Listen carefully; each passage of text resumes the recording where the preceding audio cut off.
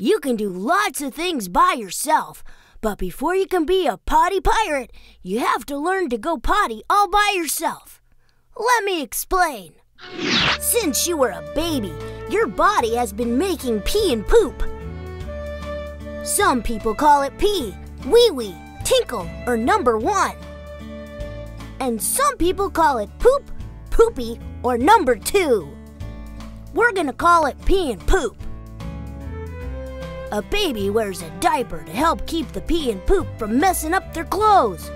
When you were a baby, you wore a diaper so that the pee and poop wouldn't make a mess.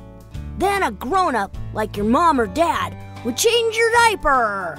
They would take the messy diaper off of you, wipe your bottom clean, and put a clean diaper on. Big kids don't wear diapers anymore. They've learned to use the potty. That means that the pee and poo their body makes goes into the potty.